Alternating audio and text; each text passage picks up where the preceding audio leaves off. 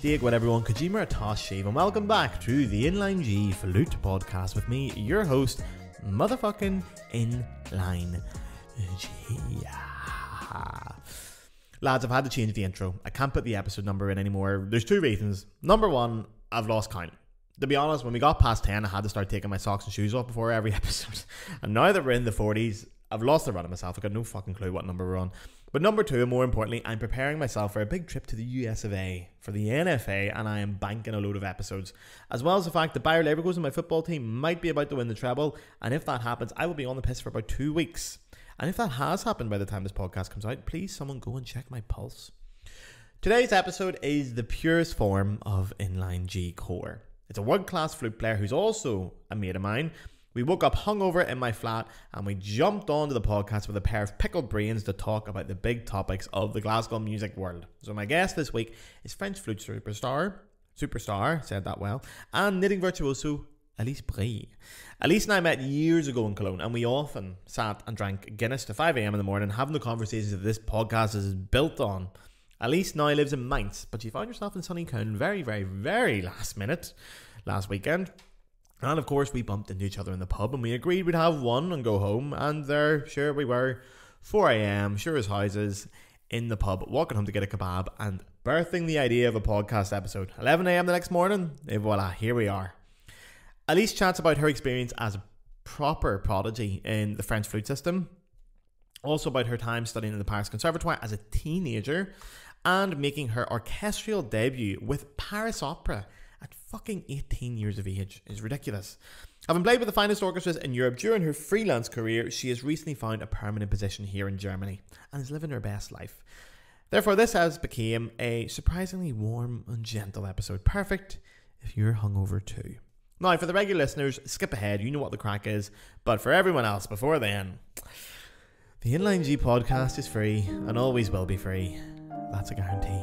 However, if you want to donate to the podcast, you can now do so through the Patreon. On the screen now is the address. And for the audio listeners, that is patreon.com/the Inline G Flute Podcast. It costs €5 or dollars or pounds per month.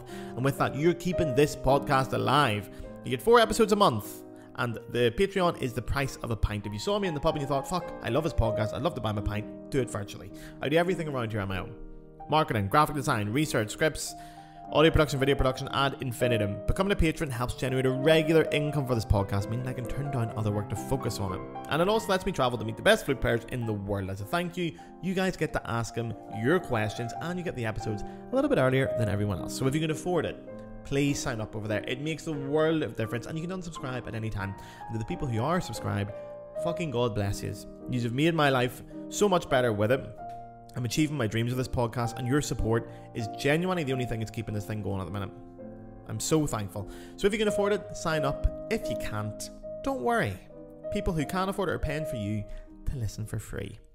So here's this week's very hungover Inline G with Alice Brie.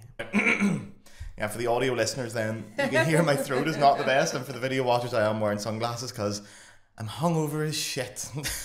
And we're doing a very spontaneous podcast today because Alice is in town. Yay. And yeah, we were back to the scene of the crime last night. Do you know what? That's actually where we met.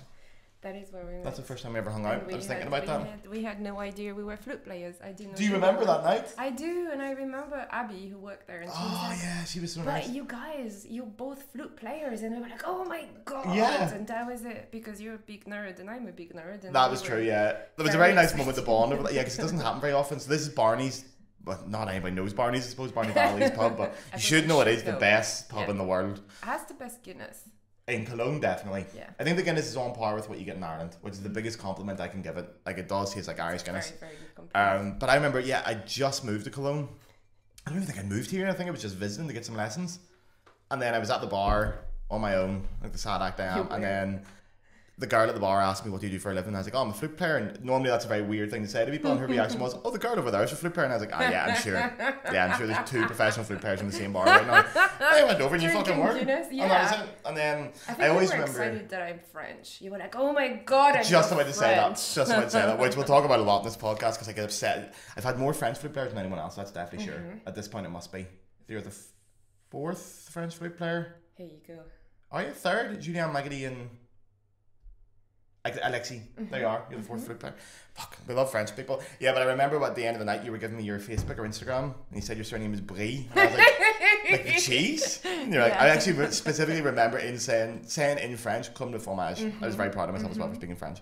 But yeah, you're not. Yeah, we did meet in Cologne 5 years ago. I think it's been longer. I've been living here for 5 years, but I visited a lot before. I think you were living here already. I think. How long did you live in Cologne? I lived in Cologne over 9 years, and then I moved to Mainz for the job. Yay! So we should probably start there then. Why did you move to Cologne? I was done with France. To be honest, I was. Okay, actually, that's before we go into that. Let's do this. Okay, sorry. So that's why this is the hungover brain not working right. Let's go from the start then. So you're French. Yeah, in case anyone doesn't French. know. I'm very Whereabouts in France are you from? Belfort. Belfort, and Belfort that is is near Basel and Freiburg. It's near the Swiss border. down. Yeah, it's under Alsace. Ah, okay. I know where you are. It's very, very, very cute. Apparently, a very beautiful place. Yeah, there's a big festival there as well, isn't there? There is. Are you saying there's this? like a huge rock festival. Yeah. And Because David Guetta's headlining this year. That is a scandal. So I'm from Belfort, and then. So you started the flute quite young. Yes. You started very young, didn't you? 6, but I wanted to start when I was 3. There was like a woodwind quintet that came, and they played Pet and the Wolf. They came to our school. And that was that's my first like musical memory. I was like, that's it, I want to be a flute player. And that's I when you remember fell in love my with it? father like picking me up from the school, and I was like, oh, I want to learn flute. Yeah, and that was it. And no, I was too small. Yeah, they were like, you can't, you're 3, and I thought it was very unfair. So I waited for 3 years. They tried teaching me the piano. It didn't work. And then I remember my very first lesson, and I never stopped. But yeah, so you pick up the flute. Sorry. Yeah. At what age did you realise, like, I'm going to talk you up on your behalf, but it is fair to say you were a prodigy at that age. I'm going to say you were a prodigy because you were a prodigy. I think yes, and I had a good teacher. The woman who started me, Fabienne Voineau. I adored her. She was very kind. She was very, very motivated to work with me, and we did lots of like etudes and lots of scales, and so I had like, I think I was good very quickly. And I remember when I did competitions and everything. When I was 10-ish, they were like, oh, you're going to get into Paris and stuff. And to the CNSM? Yeah. At that age? They were like, oh, someday soon, you'll be able to do the exam and stuff. And I mean, things were not great at home, so I had that goal of leaving. Yeah. And just for the people watching and they understand the system, when you're going to the CNSM, you can't go in younger, can you? You don't have to wait until you're 18. No, you can go younger. I would not recommend it. I would never do it again. I would never send anyone. Yeah, because you live there, don't you, as well? You live at the building in the conservatory. And I think it's... I studied in the conservatoire when I was 15. That's when I got in. Yeah. I was way too young. It was too much pressure. I was too young. I was not mature enough, I think, to understand all of that, to withstand the pressure as well. Yeah. I would never send anyone there so young. I think it's rubbish. It is quite a lot of stress. And moving away from home at 15 to go study, and it was like really intense. I moved 2 years before that. I moved 2 years before that to study with Philippe Lesgourg in Saint-Maurice. Oh, yeah. And that was great. He's a teacher at the Academy Man as well, I think. He's a lovely man, a lovely teacher. I adored him. Yeah. Who did he play with? Did he play orchestrally? He gigged a bunch. I did like a bunch of like stage music at the opera with him afterwards. Okay. And that was fun, and I adored him.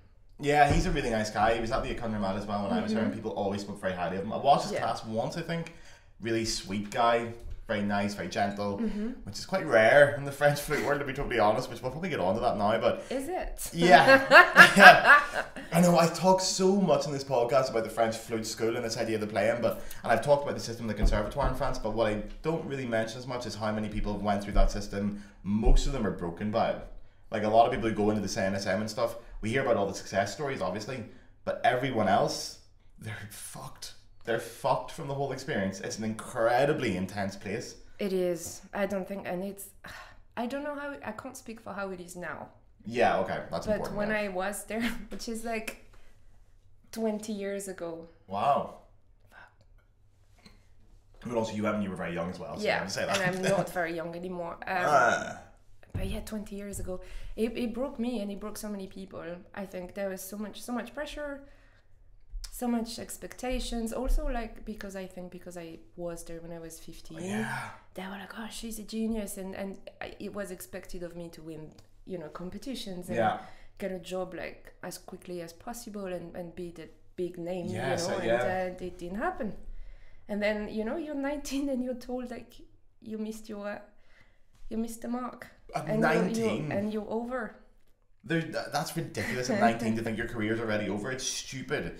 But what do you think it is about it that makes it so difficult? Is it the pressure of you need to get out and win a job in a top orchestra? I suppose that is the expectation at the CNSM, isn't it? I think at the time it was more win a competition, be a soloist, be a famous soloist. Even to that level, wow. And then get an orchestra job, and I don't know.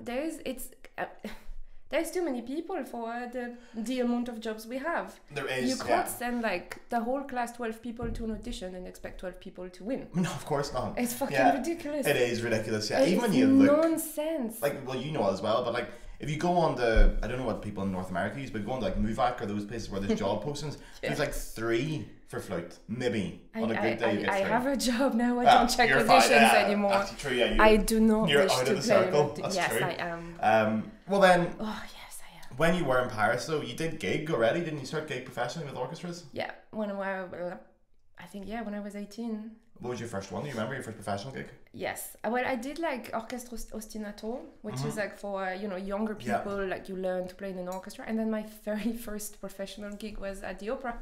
Like the Paris Opera? The Paris Opera, which is gig was the Paris Opera. They called me, I think, 2 hours before the first rehearsal or something. What the fuck? And it was Stravinsky, La Symphonie en 3 mouvements. Oh, so it was like a concert symphonique now? It was like a symphony concert? It was, I don't know, we were playing in the pit, but it was like, I remember Stravinsky.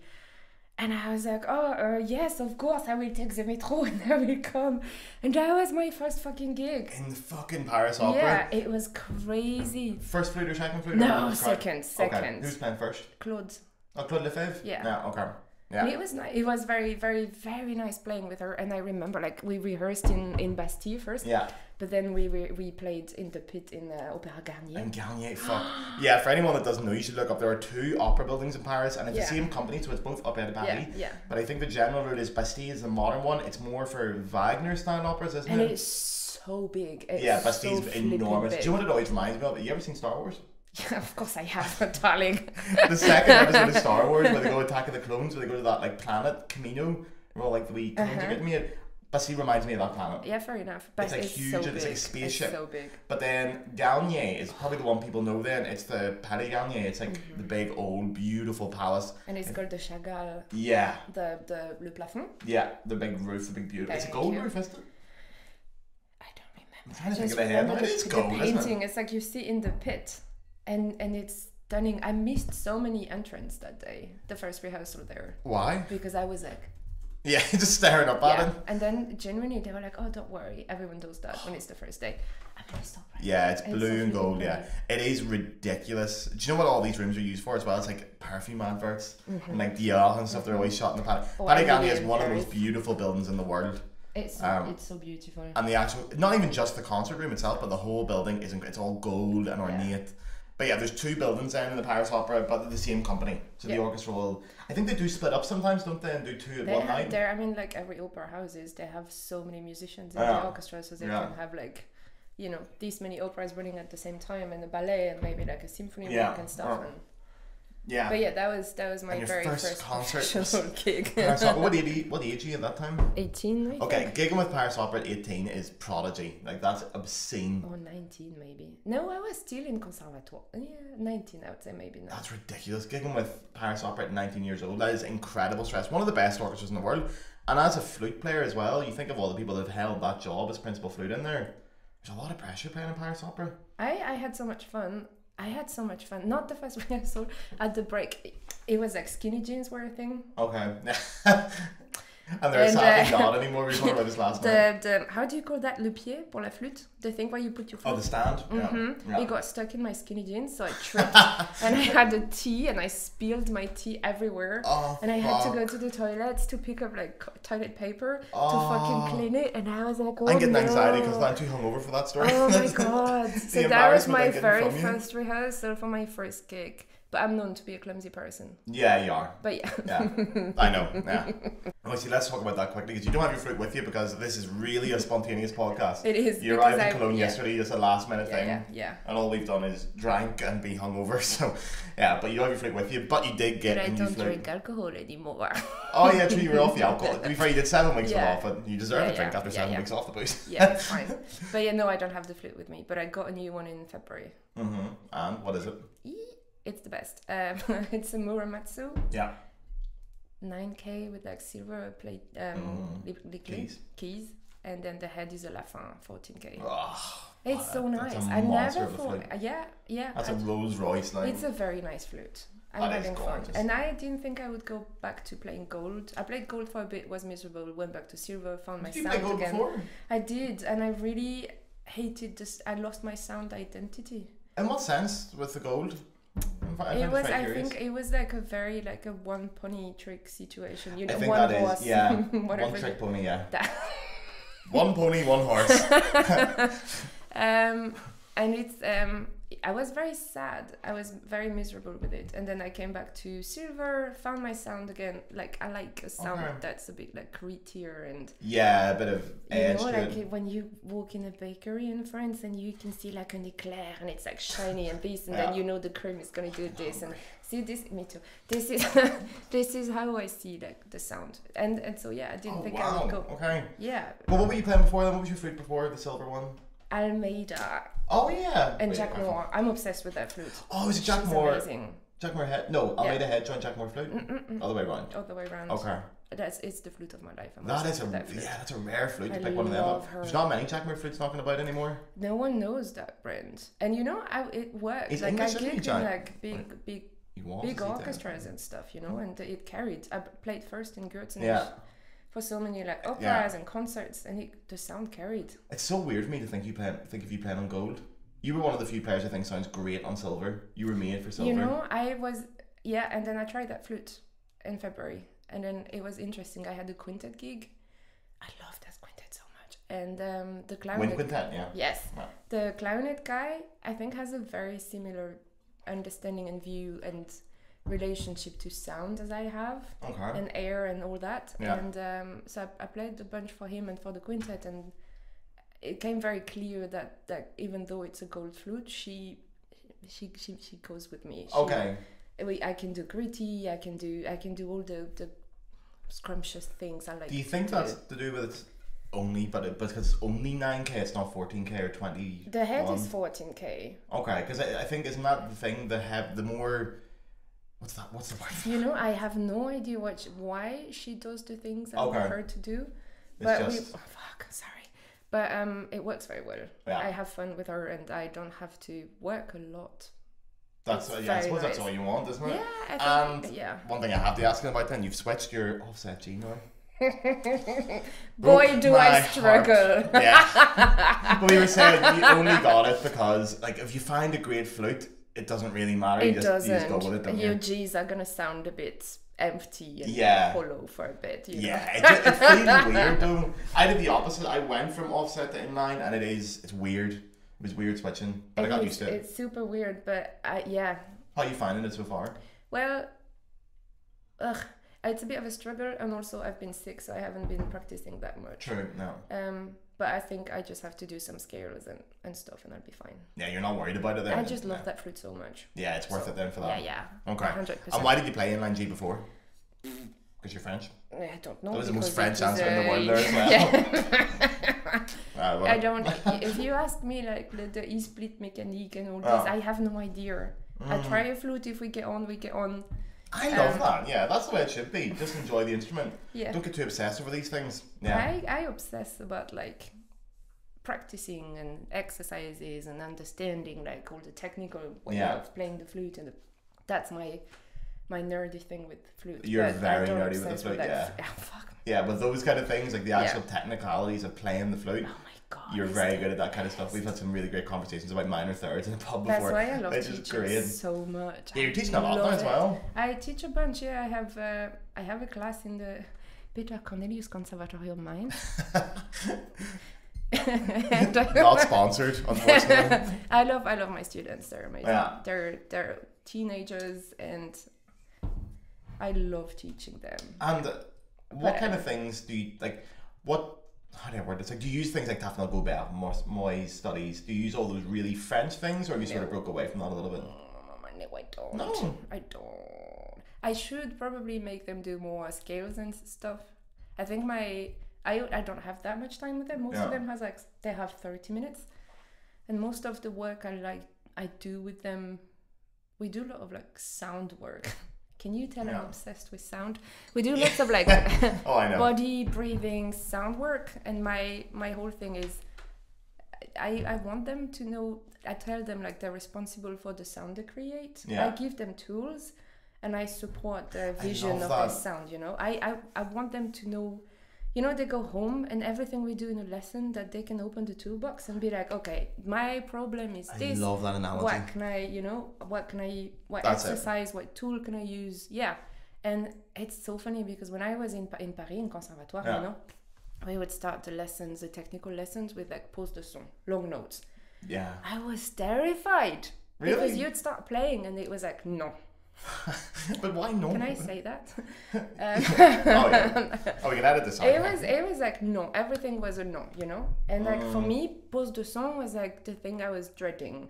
So just to clarify that for the Americans and non-French it's just speakers. like you play like a G and an F, and they're slurred. Gebunden, slurred, and then so like the first like F E and E D. And so like the first page of the Lesson Day thing by Moyes. Okay. Yeah, that one. If you say so. No, I don't. It's what I've learned. You've played in every major French orchestra. You've studied the CNSM, and you don't know the first page of the Lesson Day to Moyes. That makes me think that we're all wrong. Yeah, you're Frencher than I mean. I know Tafnel. Like Tafnel is my Tafnel Gobert. Like the scales and stuff. I used to practice them in my room when I was a kid, you know, and I read a book at the same time. But back to my students.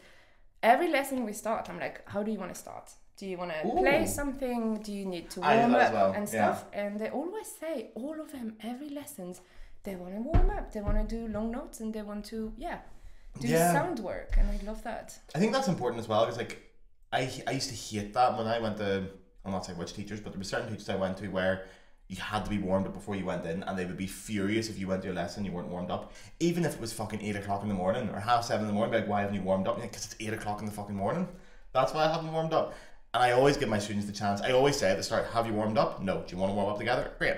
It's part of your lesson. And it's you the can best use your lessons whatever way you want. You know, I like, there is no, when I play, this is where my brain goes to German language. I never play for nothing. Like, I'll treasure, I'll take care of every fucking note that comes out of my instrument. Because I find like the sound, why do you play music? Like, I play because I love playing and practicing, because I find what I create with my instrument serves me. The sound I create, I can if I miss like a bit of hope, a bit of light, a bit of warmth, a bit of goodness, these are all things I can create with my sound. So I can produce a sound that can heal me, that can help me, that can serve me and my well-being. Why am I saying this? That's beautifully put.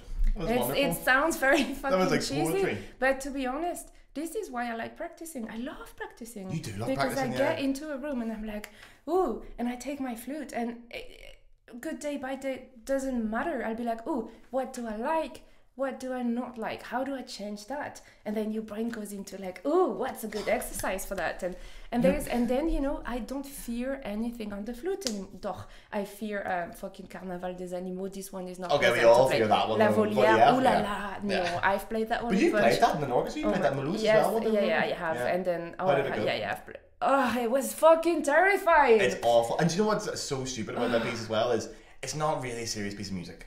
No. It's not really important. We get very stressed about this Volière thing, and it's not, when you play it in a concert, it's usually a children's concert. I mean, and the clarinet before, she's like, cool. Are you for real? It's fucking ridiculous. This is the thing you do it, stress they have about to this. Nah.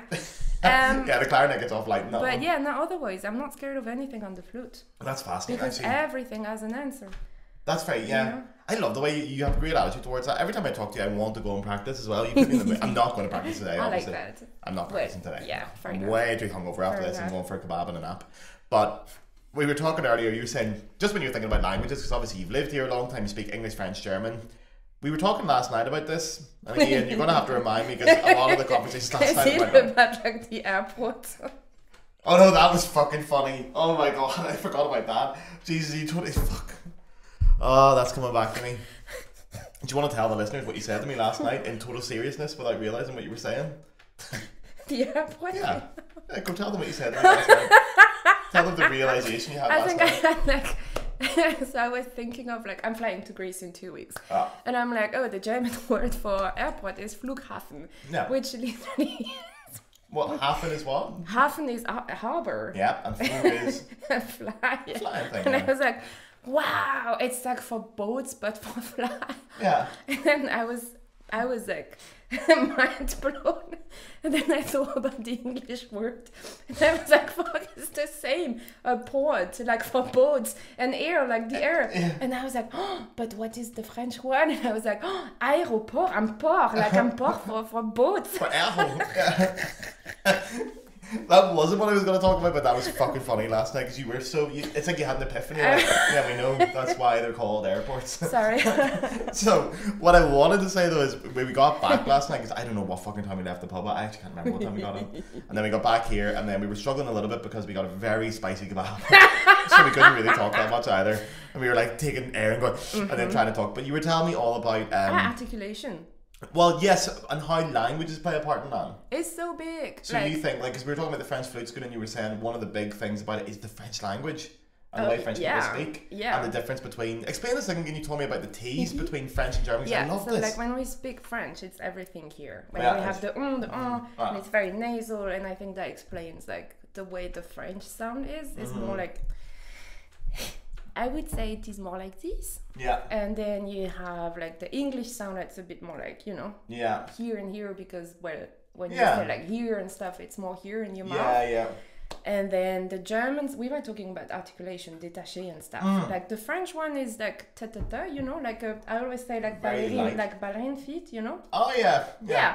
Because we say, you know, un tonton, une tata, ta-ta-ta-ta-ta. It is very light, all here. Yeah. So most of the articulation, I think, it's mostly tongue and not that much air.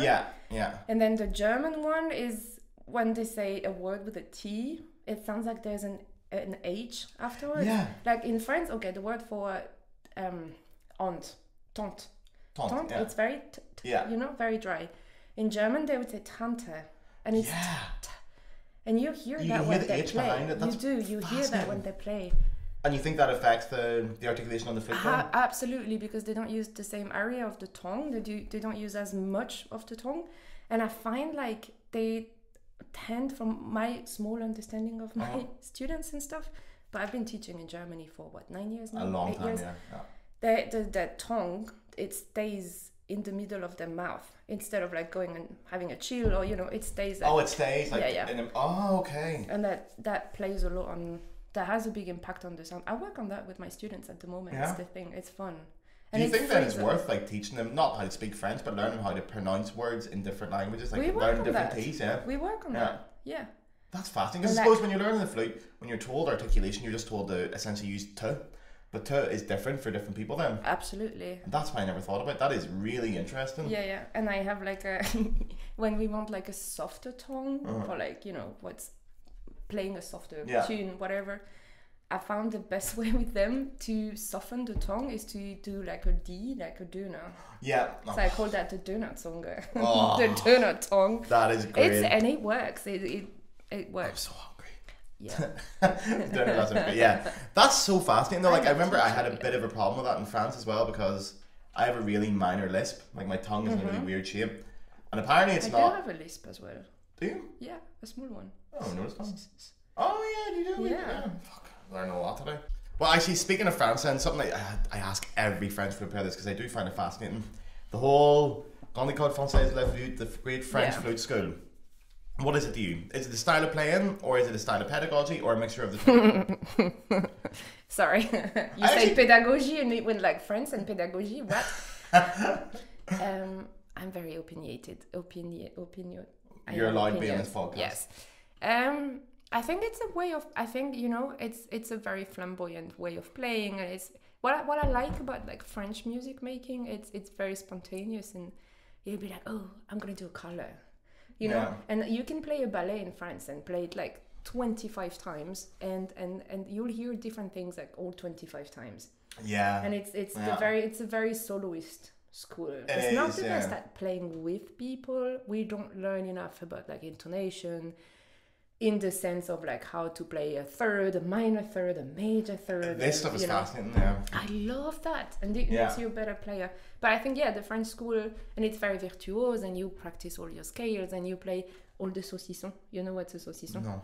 Well, I know a saucisson You sec, know a but it's not that saucisson one. sec. Yeah, it's that cured sausage. Yeah. In France, what we call a saucisson is a piece that's very like, it's got all the cream and all the fast beats. Oh, yeah. Like Grande Polonaise and all that. Oh, yeah. And all the ones from that French flute book. So, like, I'm trying to think, like, Chaminade. Yeah. And oops, sorry. Louis Gann, is that the other one? I love this. Oh, I love that That book. one's really, yeah. Yeah. There's all those ones in it. It's all the French. It's a French music by French. I think it was it Jean-Paul Son or someone that did the collection? Or Jean-Paul's dad? I don't know, but that book I love. But I all think, those that's a very You call it a French way of- saucisson? Oui. I've never heard that before. Oh, that's great. Yeah. At some point in my life, I thought I was only good at playing saucisson, though, because like when you're good, when you're so good, so young, they're like play fast, and so like it's mainly composers from like early 1900s, late 1800s, cheesy salon music essentially, isn't it? It's great fun. It is great fun. It's great fun. I think, yeah. And you think that influences the style of playing the flute then? Oh, for sure. Yeah. For sure. I used to believe like French flute school was like the best, technically the best. It's only once I left France that I learned how to play the fucking flute. Yeah, this day I think it's changed a lot. Like I had no, you talk about like support and stuff in France, but no one told at least me or us at the time how to, the whole like air technique I learned here in Germany. I also worked with we had a singer come in the school in Cologne. Yeah. Mind blowing. She's changed my whole way of playing. She talked about like how to like stand, how to put your body where you see how my voice sounds different now. Same with the flute. If your voice like if you get your body like the head placement, the chest placement, the hip placement, the pelvic area, the knees, the feet, everything. See how it resonates now? Yeah. I am not making any kind of effort. Yeah. It's see, bam. If I were to take a flute now, it would sound. Yeah. And it's effortless. And that is not something that's really, in my experience anyway, nobody talked about that in Paris, in and France. That's the whole thing. I'm obsessed with this. Is why I love playing. It has to serve me. My mental health, my general health, apart from endometriosis, is better when my body is relaxed. When I and I can practice that with the flute. This is helping me feeling better in my body. That's such a refreshing take on it as well. Instead of being a thing of torture because all your E's have to work and you can't crack a note and you can't play. No, fuck that. It has to serve me. That's incredibly good attitude to have. I don't think I have that. I had to play so many auditions to win my job that it had to serve me. You've done a lot.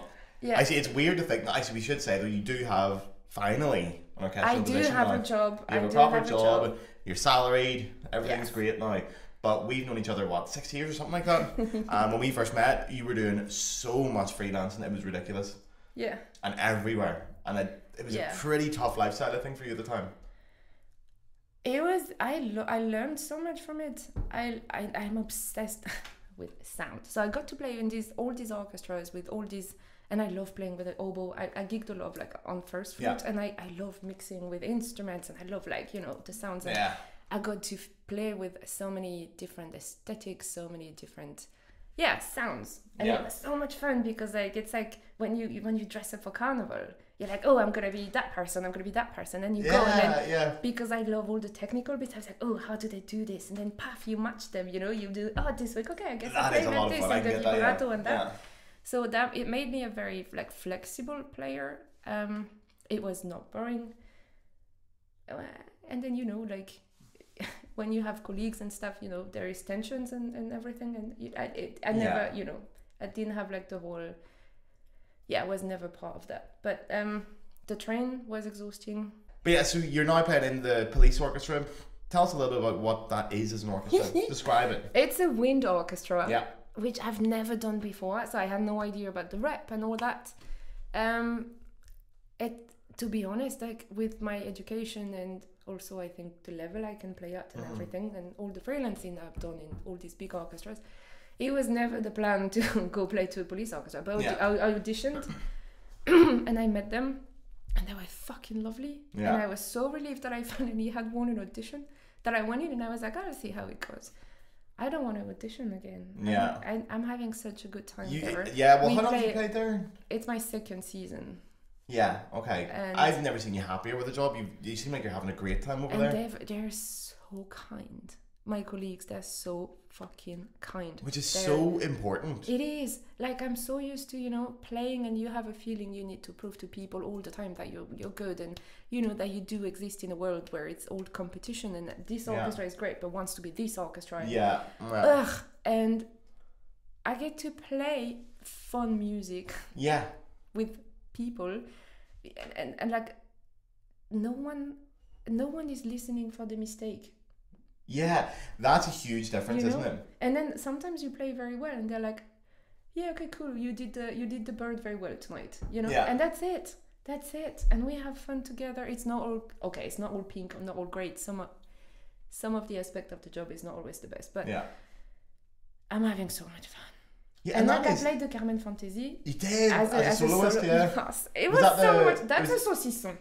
That is. Oh, that's the one, yeah. That's the saucisson, yeah. See, and the like, François Brown one, the flute one, yeah. Oh. And I think I would have crumbled before. Like, I would have had so much stress and everything. But because I played and they were behind me, they were with me on stage, you know, and there was so... Before every performance, they were like, oh, I'm so excited to hear you. Yeah. You know, they were genuinely like... I can't wait to hear you and I can't wait to spend that 15 minutes playing with you because I know it's going to be fun. And you're carried by all that goodness and bienveillance, the word we don't know. Yeah, I still can't think of when what you it is, wish people well, like it's carrying. And then I had so much fun performing with them. And I saw a few videos of it as well. It was fucking great. The French teaching school, for me, it's very mean. We learn the rough, we learn the mean, we learn the tough, we learn the tough love. I think that's fucking bullshit. I think it's really shite. I don't like it because for every one student that it does well and it works for them, you have 19 students that are totally that broken. Very student for whom it worked then spends their whole career with tensed shoulders, with neck pain, with finger pain, with psoriasis, with immune disease because of the stress and all that.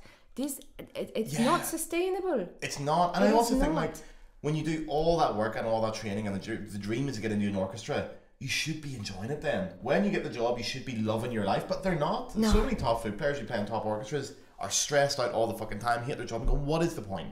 Why did you do all that work then? But it's just stress and anxiety. Sad. It is so sad. It's I find it really is an industry where it's really hard to exist. It's really hard to find a place. It's really hard to be a human being there, and it really is. I'm gonna sound very cheesy again, but you get so much more out of your students, out of people, from if you fucking nurture them with kindness and goodness. And I see it with myself. I see it with my little students, you know. And I was teaching adults in Cologne before and all that. It works. Give people goodness, and it works. They're gonna blossom and they're gonna feel safe. And because they feel safe, they're gonna be more creative. They're gonna allow themselves, you know. Spezi. Right. And then you get to hear the music, and then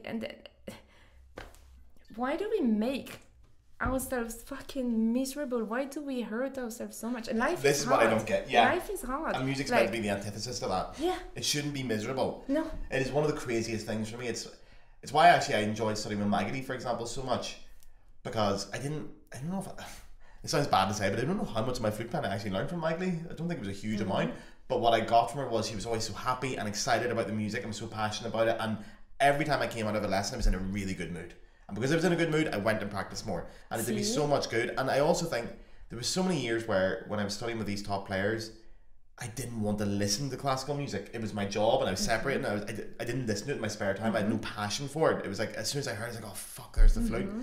And that's a shame as well, because I think that tough teaching, you kill the passion for it as well, which is a problem with the industry, because then most of your students in any instrument, they're not going to be professionals. No. And if you break them and they hate classical music, they're not going to go to concerts. They're not going to recommend it. They're going to hate it, and you're not going to have an audience to go to. While if you bring up the kindness and nurturing, at least if they're not going to go professional, they'll love the instrument. They'll have a good relationship with music for sure. And that's and it. you That's can learn a so net much. win. Like I've learned to be patient with myself through practicing. I've so many things, like compassionate. I've learned so many things with myself, you know. Which is great. I love that. It's great to see you doing so well at the minute, and it's also good to see that you've played in all those top orchestras. You've done the whole thing, and now you're finding a bit of peace of it all. It's really fun, I have to say, and I've always listened to lots of pop and jazz and Yeah. Latin and I don't know, like so many other musics, and I'm having a ball playing these, like Disney medleys and. Yeah. Oh, you did a Disney medley recently, didn't you? Yeah. We're gonna play Beauty and the Beast for the spring and summer concerts. Last year we did the Lion King. That was so much fun. Which one is that? What's that on? Je voudrais déjà. Oh yeah. No, I thought you were singing do do do do do do do do do, but that's Little Mermaid. That is the Little Mermaid. That's a good tune. But yeah, no, it's great. It's fun, and it's nice to go to work and have fun. I know the music he's playing is so fun. You were also telling me you do the Tatwork theme quite a lot. Fuck. Honestly, see those kind of concerts, those are my dream. If I could do any concert in the world, and I mean, if you give me the choice between playing, I don't know, Beethoven 9, my favourite symphony, or Beethoven 3, probably my favourite symphony, with the Berlin Philharmonic's first flute, or play Star Wars with the movie behind. Oh my God. Star Wars every fucking day. Are you kidding me? I mean, it's two different pleasures. It is. I really enjoyed like all the I still freelance some, and I do freelance with the quintet and stuff, and I have so much fun still, and I still love playing a good symphony and all that. And I've played so many operas and the big venues and everything, and I've had so much fun doing that and playing all that beautiful music. But I have to say, right now I'm having a blast. That is so playing important. other music, and then it's fun. It's some concerts I'm also gonna play like the alto recorder. Yeah. And it's just fun. It's fun. Which is what music should be. That's the point of music. It's an entertainment, essentially. It is. We're there to entertain. It should be fun for us, fun for the audience. Yeah. I say this a lot, but when I do Irish music, I first did Irish music when I was at Royal Welsh when I was like 18, 19, and I started a band and we like played in pubs at the weekends and all that kind of stuff. It did my classical playing so much good, because it was the first time in my life I can remember going out and performing and just not giving a shit and just enjoying it. And if I played a wrong note, I didn't give a shit. Nobody gave a shit. And I never stressed about it. And I played better because I had this freedom. For sure. And I just had to make sure I could take that feeling and bring it back to classical. And if I could do that, great. For sure, 100%. When I do a bit of ukulele as well, though my nails are long now. You So do, I'm choosing nails over ukulele. Superficiality is my favorite thing. But yeah, ukulele and singing, my phrasing on the flute got so much better when I started singing. Yeah. Because I had words and I had like a story to tell, instead of being like, how do I want my me to sound? Like, do I go to the sol with the me? Like, suddenly you had words, you know, and it helped me so much. So to much. Understand the... Yeah. And also like, because I was doing music without pressure and having fun, you know, I got some more fun on my flute then. Yeah. I think you just get back to what music is, essentially. You get back to the core of why we make music. It's something I recommend to anyone if you're doing a lot of classical music, is to go and do something fun. Go play in a bar or something. That is a very, very interesting conversation. I played a project with that great quintet I like playing with. It was like a project on Theresienstadt. What's in English? No idea. It was like a imprisonment / concentration camp. Concentration camp, okay. Genau.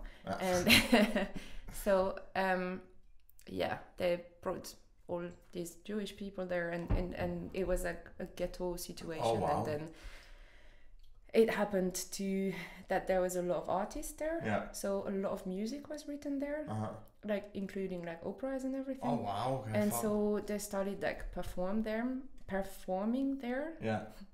I've worked on that project in German. And so at first the Nazis were like, ich no, trying to shut it down. And then it was entertaining for them too. So they let it happen. Okay. So that whole project was playing works that was written in Theresienstadt, which is a whole different level of... Yeah, and we worked... That's a humbling experience, I'm sure. It was... I'm still missing words. Yeah. And the quintet, so we play with an actor as well. And he's wonderful. Also helps a lot for like playing, to watch an actor do the thing and speak and body and all that. And so we had like we worked with teenagers for a whole week about on the project and stuff, and we had little atelier with them, and they were writing and blah. And we ended up on that conversation like, why do we do art? Why is art important? Why do we play music? And it got me thinking a lot, like why I play music now is very different from when I started playing music. Like, why do you play flute? Oh, that is a really good question. I need a podcast on its own to talk about that. I've never actually thought about that. Just ask me simply, I don't know. There's multiple factors. I suppose it should. The answer I want to say is because I love it and I love the music, but that wouldn't be correct if I said that. It's maybe. Multiple factors, ego as well. That plays a bit of a part. Did you miss people clapping for you during the pandemic? Oh my god! I missed that so much. I told my flatmate at the time, and then there was one breakfast. He was like, I was like, thank you. I never got that, but oh my god. Yeah, I'm ridiculous for that. I'm so bad for that as well. Especially when we do gigs with the Irish band, because when you do Irish music, you're playing for drunk people and you're in a pub, so they really will show their affection openly. And I feel like I'm fucking Noel Gallagher at Wembley. I'm always like standing up on chairs. I'm like, alright, then we're going to play the last song now. I feel like, it's great. It's great. But, right, well, I actually want to ask you some fun questions. I forgot to tell you I was going to ask you these, but I ask everyone them. Okay. So you haven't got any prep time on this, I'm sorry. Normally I let my guests prepare for this, but this is a very spontaneous podcast. So, do you have a favourite flute concerto? What a good answer. I was obsessed for a very long time with the Blavet one. Like I fell in love with it, and I listened to it. But there's a few Blavet ones, isn't there? There's only one. A. Ah, yeah. Okay. Otherwise... Oh, that's a good answer. I used to love Cacciatorian as well, which is not a flute concerto. Yeah, but it works great on flute. And also like in Paris, the teacher, he would fall asleep very often during the lesson. Or, didn't have anything to say, so you'd bring it, play, because it's 45 minutes, and that was the lesson done. Just sit and play the Cacciatorian concerto, and you go, fuck me. And then he was like, great. Anyway, so flute concerto I really like. Cacciatorian concerto is a good one, to be fair. I like it. There's only a handful of players that can do it justice, so it is fucking hard to do. Emmanuel. He does a decent job on it, to be fair, Jimmy Galway's recorded it as well. I haven't heard it. Yeah. I used to be obsessed with, when I was a kid, with Mercadante from Jimmy Galway. The E minor? Yeah. To be fair, I was talking about this with Julian actually as well. James Galway playing Mercadante it's perfect. Yeah.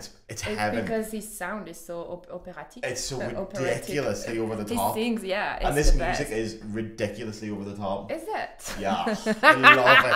I remember I did a masterclass once in a summer course. That's what I'm looking for. Jesus Christ, my brain is melting. That Guinness has ruined me. I'm pickled. I went to a summer course in Denmark, in Copenhagen, and Mike Lee was doing it. And there was two people in the class. One of them was a girl called Nina. French flute player, Nina Pulley, and a guy called Mario. So Nina is very French and Mario is very, very fucking Italian. And they got in an argument once because when Maggie was teaching the Mercadante thing, she was basically just going, this is incredibly kitsch music and it's just fun and enjoying it. And Mario got so annoyed at that and he's like, no, this is serious music, this is great Italian music. And Nina and Mario argued so much over it because Nina was like, it's kitsch, it's ridiculous, it's brilliant, but it is ridiculous music. And he's like, no, it's not, it's great, it's part of our Italian culture and our heritage. Like, you guys are so fucking European, but it is kitsch and ridiculous. Yeah, it is ridiculous. I love it. Yeah. Okay, do you remember the first flute album that you bought? That you remember asking for or you remember having?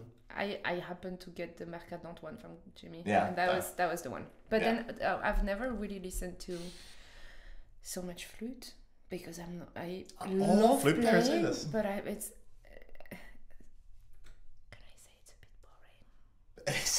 It is a bit boring. And It depends on the player. There's certain players that I could listen to all day. true. But there's some players. I would listen. I would rather listen to a good Jimi Hendrix album. Yeah. Or, Yeah, that's what I am. I'm not no, phasing I it. mean, I don't know. I just Jimmy, to answer your Yeah. question. No, Okay. I don't. That was We'll do that then. Yeah. Do you remember the first album in general that you bought? It doesn't have to be classical music. Yes. When I turned 11, I think I know your answer to this. Actually, I think for your answer is in the for pub. my birthday, I went to Lefnac Uh-huh. with my grandma. So that's the shop where you can buy books Yeah. and CDs. And you know, how did you call them in English? Les CD de titre. These little CDs. Oh, singles? Yes. Yeah. And so she got me 11 singles for my 11th birthday. Oh, So cool. there was Britney. What was the song? Baby One More Time? No, Lucky. Lucky is my favourite Britney song. I've said Right. this for years. People don't... I think it's so underrated as a song. And it's so sad as well. Jesus, oh, it's fucking Cry, great. cry, cry. That's my favourite Britney song and by then far. there was 11. There was MC Solar. There was Asia. Lots of French stuff. There was Tonton du Bled or something. I have Like no Marron. idea. All the French, the good, the yummy, the stuff French I like to shit be. pop, Yeah. Anything else? And can you remember anything else about this?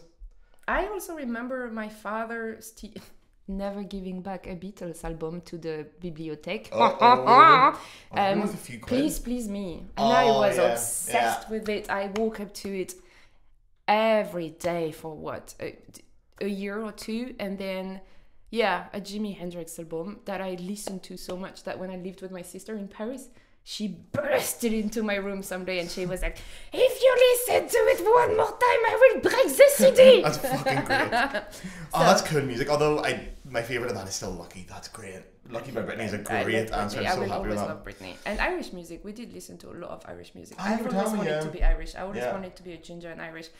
Well, you're Failed. nice. Yeah, Never we all happened. do. So here. Yeah. Well, you can be friends with me. You can. I'm not gonna lie, it's a pretty sweet life. It's pretty nice, yeah. If you could switch instruments but be as good as you are on the flute, what would you switch to? The answer? Sorry. No, switch no, because I like what I do. But I am gonna learn the saxophone, Karen. Really? Yes. Because of Do you like the saxophone? I used to hate it. I hate classical saxophone so much. Oh, I it's have disgusting. a hatred for it. It's disgusting. But so when I'm in the police orchestra where I play, just behind us it's always the saxophone. Okay. We have 4 of them. Yeah, I at first I was like, we play so much like jazzy stuff, and then I'm obsessed with it. I'm obsessed, and For that they're kind of music, really it's good. incredible. Yeah, and like some of them they're all good. They're all really good, Yeah. and then they do like improvisation and everything, and I'm obsessed. I want to do that. I want to learn that. I want to play jazzy stuff And it's on so the fun saxophone. and it's sexy and, And it's so just... I've asked them. I was like, Martine, do you think I could learn a saxophone? Have you ever tried to play it? Have you ever held Never. Because the fingers are quite similar. I heard all of them. They're And like, do you know what they actually have? It's great. The saxophone, great invention. The flute, you get it. They have an octave key. So there's a little thing that you press and it as just well, whoop, and it yeah. goes up. Yeah. It's fucking great. Yeah. Saxophone you can play easily. It's not that hard. I as a flute player, it's not that want hard. to because and you know what's crazy in my orchestra, there is these people, so many of them, they can do so many things. Yeah. For Like different instruments. There's this guy Peter. He's retired now, but he still gigs. He plays saxophone. You know, I know Peter the saxophone. You know, and sometimes he plays this saxophone, and sometimes he plays this saxophone. And there was one week we had like 3 or 4 concerts. And then one day I turn my head and Peter is here. The next day I turn my head and Peter is playing the clarinet. And I'm like, why are you for real? Where the fuck is Peter There's going? a guy that comes gig, and there's one time he comes, like, first time I see him, and he plays the tuba. I'm like, tuba, fun, you know. 2 weeks later, he comes with a fucking contrebass. Like a double bass. The double bass, yeah. What is this? That's fucking What stupid. is this? What We can just you go- play? yeah. Is a flute. Flute. Maybe pick up if you make me. Right. Yeah. Right. I Fuck, don't know. that is great. Well, saxophone, the that's a really good saxophone, answer. Right, we need to blast through these last 3 questions because we're going to run out of time. Sorry. If you could have any career outside of music, what would you do? Have you ever had a wee secret fantasy for a certain career? I would be I would do some yoga teacher situation. I would teach yoga. I would have a second-hand shop where I would sell vintage That stuff. I can see you doing, yeah. And Is professional knitting a career? Can you be a I was professional gonna knitter? say, so in my vintage shop there would be a tattoo artist coming every now and then. Yeah. It would be hygienic, Yeah. obviously. And then we would also knit. and crochet. That sounds fucking lovely. Let's do that. And you can And book I our would band for sell. I concerts. have. If you like vintage clothing, I have so many good pieces to sell. Oh, you are selling your But stuff? I can't be asked.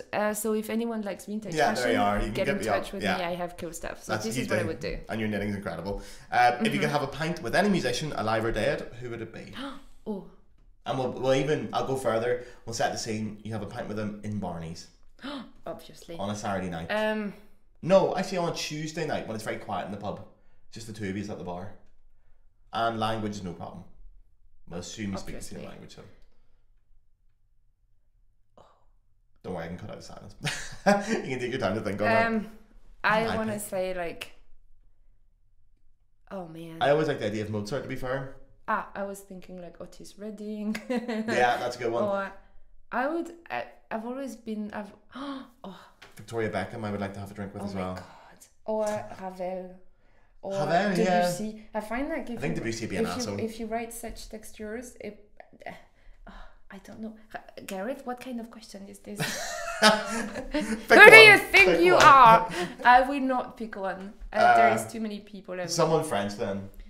David Guetta. Nah. You and David Guetta for a pint of Guinness.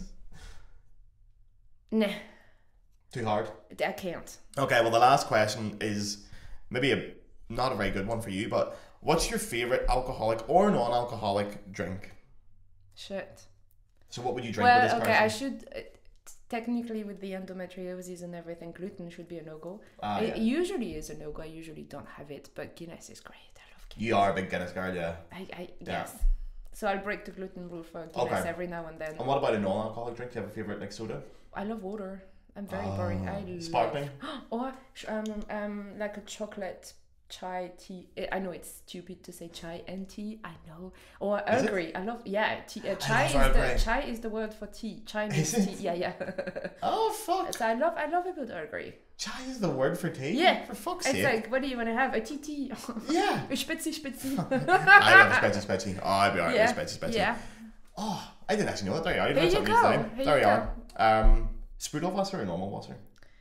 Normal. If it's like a party situation, then a strudel. Yeah, if you're and letting your hair down in a party, we sparkling water. And every day just water. I just love water. That's very good. Apart from when you're hungover, in which case you have Spezi. Yeah. Spezi's fucking great. The bottle is great. I know. See, the logo for Inline G was based on this. I got a designer and I sent them that and I said, make me something like that because Spezi's just perfect. Right, well, I think we're nearly done. We've been talking for over an hour, so I will edit that down and we'll cut out some of the shit that I talked and we'll leave it at that. Is there anything you want to... Where can people find you? Do you want people to follow you on Instagram or do you want... No. Unless they like knitting stuff. Oh, okay. Well, if you like knitting stuff... Because my Instagram is mostly knitting and It is true, yeah. Anything you want to plug or anything you want to tell people about, or are you happy enough then? I just want to tell people you can grow and blossom from goodness. Beautiful. It's a very appropriate thing for a hangover as well. That's lovely. It's very positive here. No, but it's yeah. Great. Well then, we're going to head away. Thank you for having me. I'm very welcome. You're very welcome. It was a pleasure to have you on. I'm sure it won't be the last time either. I think that's going to be an exhausting one for people to listen. We're like... Yeah, well, there's plenty going on, but yeah, that's what happens when you're hungover. That's what the hungover mind does.